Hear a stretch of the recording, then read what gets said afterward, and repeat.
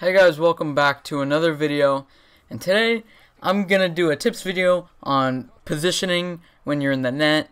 Now, there are three general things that you want to remember when you're playing any game as the goalie.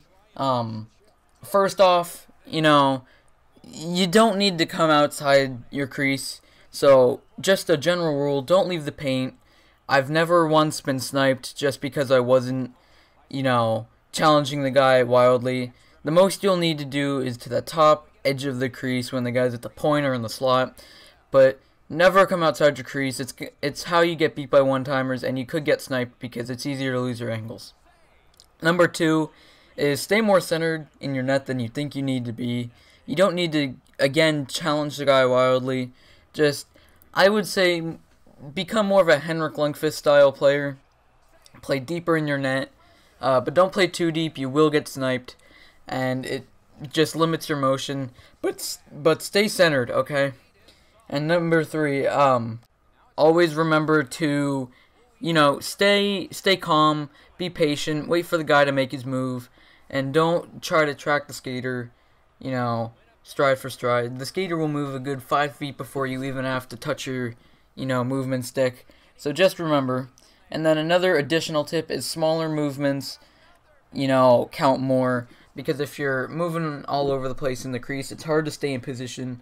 You'll lose your angles easier, and you're going to get beat very easily if someone's in close. So now that you guys know that, I'm going to actually get into these positioning tips. So when the puck is on the sideboards, you want to stay in line with your post. Because I'd say 90% of the time, guys won't shoot from the sideboards, but in that, 10% chance that they do, you're going to be in position for it. And I have had goals scored on me where they shoot from the sideboards and it hits my pad and goes in, but it's just a case of poor positioning. So make sure you're in line with that post, and you're, almost touching the post with your skate so that it's not going to beat you. It's not going to hit your pad and roll in. Next, when the puck is down low behind the net, in the trapezoid, you have a chance, or you have a decision. You can either choose to hold the post, or you can butterfly in the middle of your net.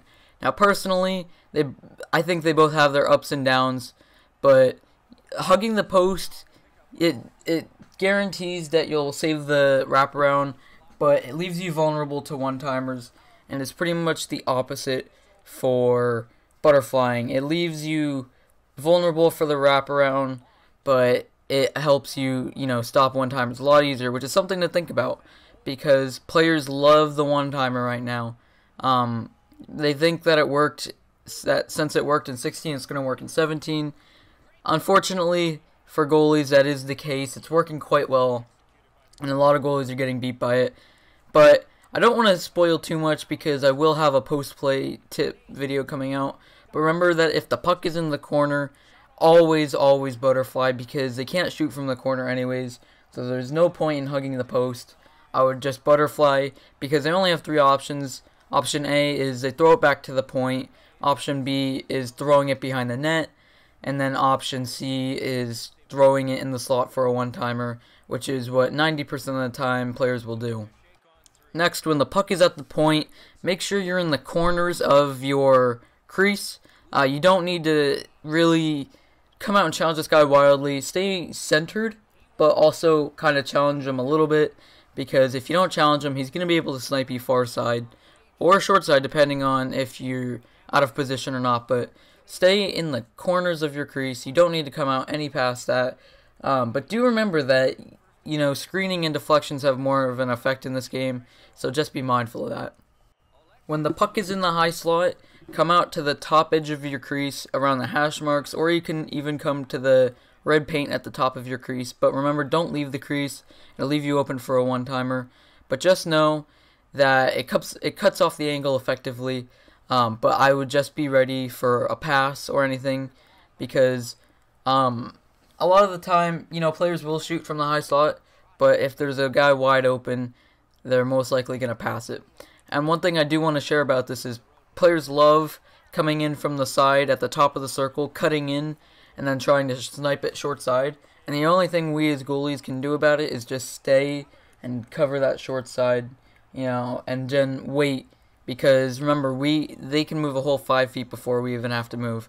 So stay patient, stay with them, and you'll make the save.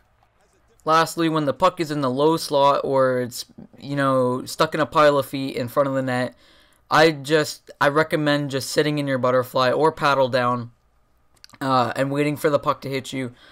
Keep up with the puck as best as you can. We don't have that blue arrow telling us where the puck is.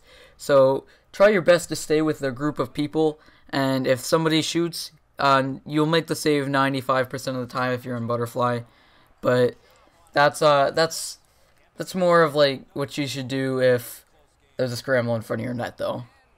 One thing I neglected to say at the beginning was don't think that goalie stances or goalie builds have an effect on your playing style. Now, back in NHL 14, goalie classes made a difference, but ever since 14, they haven't really been noticeable. I just play hybrid this year because I found I was inconsistent with butterfly and stand-up for some ungodly reason. So I use hybrid this year, which you guys can experiment with all different kinds of settings and stuff like that. But I just use hybrid, but it's more of a comfort thing. And if you're getting called out by letting in goals because of your stance, whether it's because your stance is too low and you allow a 5-hole goal or a high shot, and your teammates are calling you out for having a low goalie stance and that's why you allowed a goal, I can 110% guarantee you that stances have no effect on gameplay whatsoever. It's purely aesthetic. So don't worry if your guys are chirping you on the team. Just let them know, hey, goalie stance has nothing to do with the gameplay.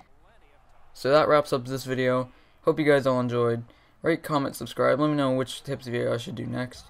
And I'll catch you guys all later. And peace.